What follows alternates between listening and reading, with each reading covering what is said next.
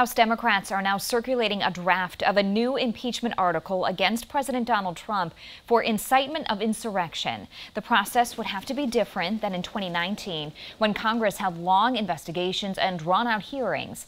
Representatives would have to bypass committee proceedings and move articles right to the floor within 2 days. Donald Trump needs to be removed from office, and we are going to proceed with every tool that we have to make sure that that happens to protect our democracy. If this goes through with a simple majority, President Trump would be the only president in history to be impeached twice. A sitting West Virginia lawmaker is among those charged for storming the U.S. Capitol.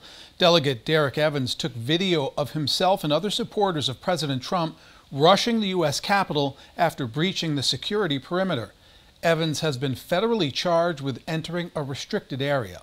Also, the man photographed with his foot on Speaker Nancy Pelosi's desk has been charged.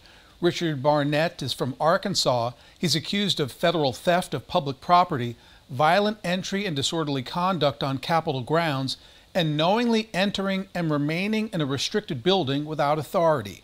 At least 13 people total have been federally charged for Wednesday's violence so far.